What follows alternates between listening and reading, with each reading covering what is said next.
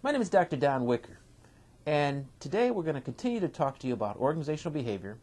We're talking to you about lecture series number 10, and our topic today is leading and developing teams. Some of the things about developing teams. We're going to look at features of groups. As we know, informal groups' goals and formal organizational goals are not necessarily related. They often meet their members' social and security needs, and they may exercise undesirable power over individual members from perspectives of higher management. And they may also exhibit both positive and negative characteristics.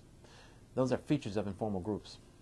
Common types of work-related teams. What are some of the common types? Think about this. You have functional teams, you have problem-solving teams, cross-functional teams, self-managed teams, and in today's technology world, we have virtual teams, and of course, we have global teams.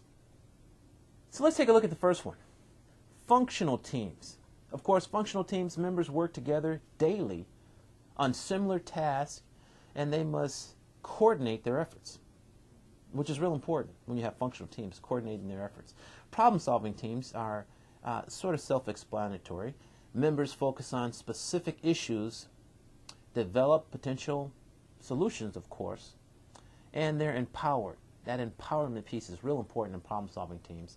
And of course, you have cross-functional teams where members from various work areas identify and solve mutual problems.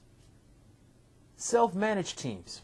Self-managed teams and problem-solving teams are kind of related because self-managed teams basically are interdependent empowerment of members to solve a problem.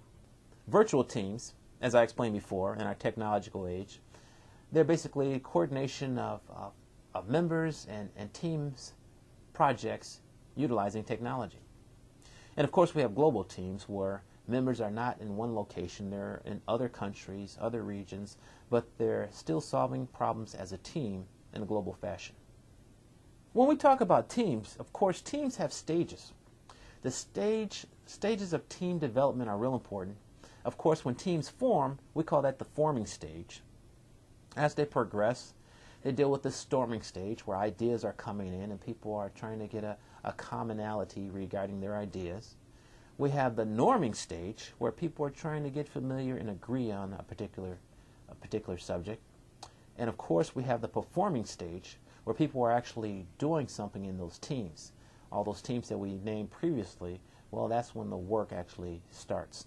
And of course, after those projects are finished, we have the adjourning stage where the teams come together and decide or evaluate their performance. Some influences on team effectiveness. When teams are grouped together, there are things that affect what happens in those particular teams. Of course, size of a team can be an effect. The norms, people don't always think alike, so they may not always agree on certain ideas. And that cohesiveness, how does a team come together? Are they going to be cohesive, or are you going to have a lot of people doing their own thing as far as the team is concerned and not having a leader? And of course, leadership on that team can also influence a team's effectiveness. Norms. You know, we mentioned norms a couple of seconds ago, but think about norms, the roles and patterns of behavior that are expected and accepted by members of a team. And of course, people have different environments that they come from, different backgrounds. So norms aren't going to always be something that a team can control. Cohesiveness.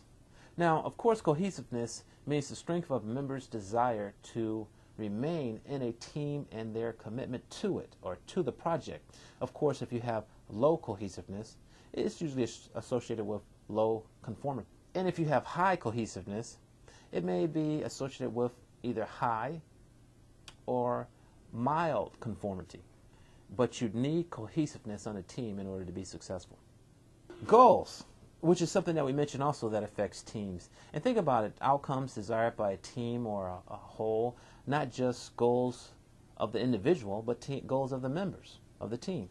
And if a team can come together and decide and be cohesive regarding their goals for that particular team, they're going to be successful. Leadership in teams. What exactly is leadership in teams? Well, informal leaders are important in determining whether a team accomplishes its goals.